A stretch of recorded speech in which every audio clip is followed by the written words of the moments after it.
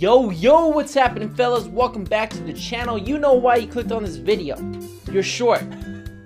Or you're a taller dude and you're just curious on how small dudes stink. Anyways, fashion hits worldwide, and according to Google, the average height of a man is 5'6", and for America, it's 5'10". So I would say that your average dude that's into fashion is probably on the shorter side. And when it comes to being small, okay, there is a few things you have to think about more than your blessed 6-foot genetic lottery hitting fella. So that is why in this video, we're gonna be talking about how to look fly as a short guy.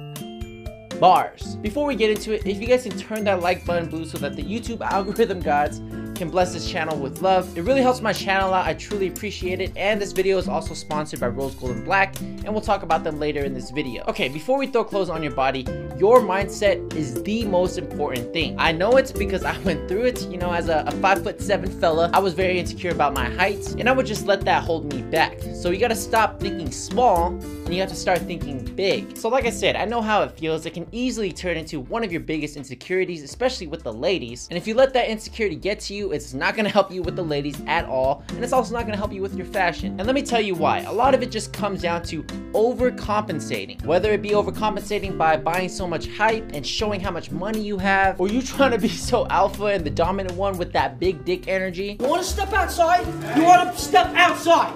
Huh? I'm not scared, pal. Overcompensating. Listen guys, always trying to take up space, you know, having perfect posture 100% of the time, speaking in a neutral tone of voice, that ain't it. Believe me, I've gone through it. It's ridiculous. Your height is predetermined, and there's really nothing you can do about it. Literally nothing can be done besides wearing footwear that does add some height. So don't focus on what you can't do, focus on what you can do. You can start working out, building that confidence within yourself. Learn how to socialize and maintain relationships. And just overall being comfortable in your own skin, accepting all your flaws will compensate, not overcompensate, for everything that sucks about being short. I like to think of it like this. There's these things that you can buy for your shoes that adds maybe an inch of height or so. Listen, buying something like that is just giving into your insecurity. In my opinion, of course. Like, everyone uses Instagram nowadays. If you haven't followed me yet, go ahead and follow me at FlyWithJohnnyTy. But for the past few years, Instagram has turned into a comparison game. And then those stupid spams will prey into your insecurity, trying to sell you likes, followers, and views and all that. That's the same thing. If you give into that, if you buy likes and followers and views, you're giving into your insecurity, and that's just ridiculous. Because accepting being short is what it really just comes down to. And hey, if you get some boots that add maybe an inch or two of height,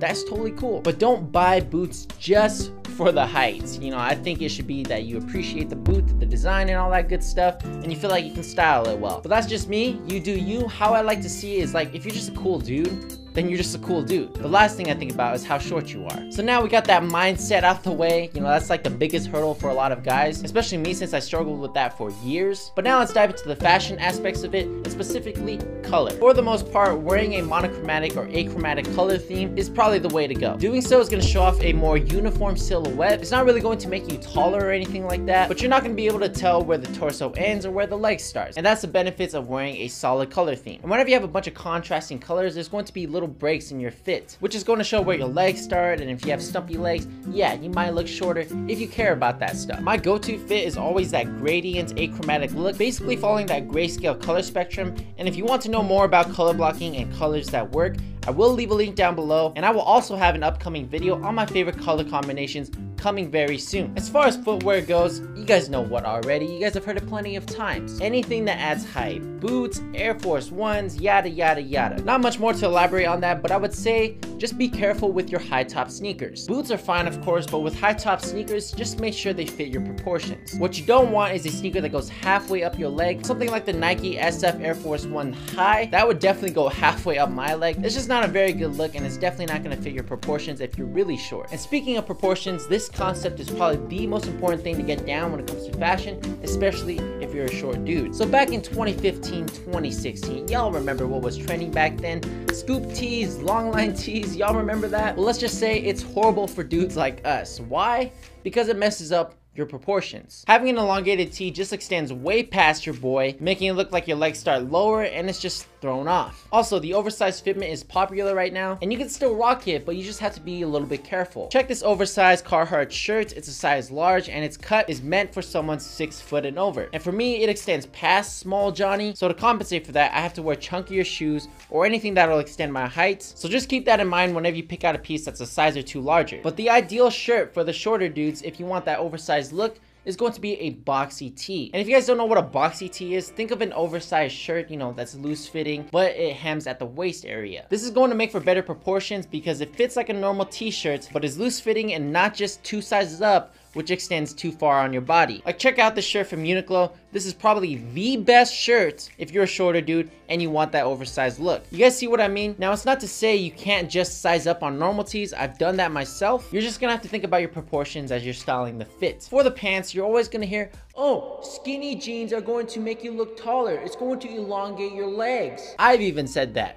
But does it really? I don't know. Honestly, having a nice pair of slim, skinny fitting denim, that's totally cool. But to only stick to that fitment, I don't know about that. And so let's just say I disagree with my old self. Regular fit, slim fit, straight fit, whatever it is, I would suggest trying out something other than fitted pants. Not only does it make your taste in fashion more diverse, it's more fun, and you'll understand here in a sec. The only thing you got to think about, and the one thing that you want to avoid, is just heavy stacking, because that can really throw off your proportions. Now, the reason why you want a non-restrictive, slim, straight, relaxed, anything but skinny fitting pant is because of the sneaks. Now, this is just a personal thing that I mention all the time, and you're probably reciting it in your head right now, but I am 5'7", and I have size 11 feet. I look ridiculous if I wear skinny pants with a chunky ass shoe like the Air Force One. So all this comes down to is understanding yourself and understanding your specific proportions. Some people just have really broad shoulders, and for that, maybe fitted shirts are nice for you. And some people are really skinny with the guts, and so you're gonna wanna opt for a more boxy tee. Now, if you're my height and you wear size 9,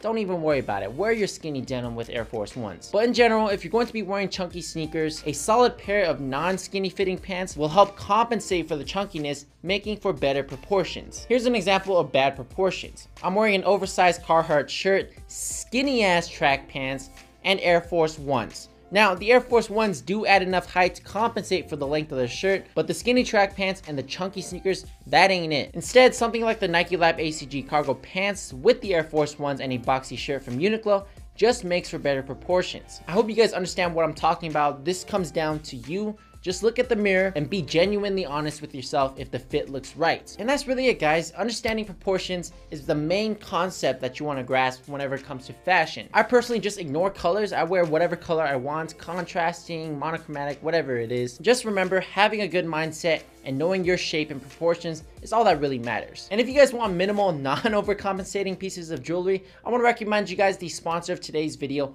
Rose Gold & Black. If you guys haven't heard of Rose Gold & Black, they make minimal, versatile jewelry for men. I've personally been wearing their accessories since 2017, and their pieces are always my go-to if I want to look good and I don't want to think too much about what accessories to wear. So Rose Gold & Black's necklaces are by far my go-to piece whenever I just want to add a nice touch to the fit. They're very minimal and subtle, but it completes the fit and can be worn with almost any outfit. They also have a ton of other accessories like beaded bracelets, rings, and all that.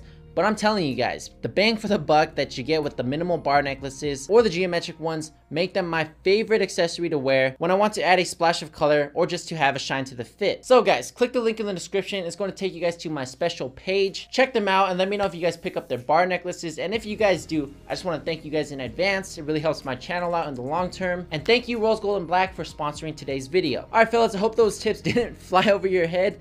Put your height in your Tinder bio. Life is too short. Alright, I'm done with these jokes. Follow me on Instagram at FlyWithJohnnyTie. Subscribe to the channel, and if you haven't already, turn that like button blue. And until then, stay fly, stay animosity free. Check out Rose Gold & Black. The cool kids link is down below. I'm out. Peace.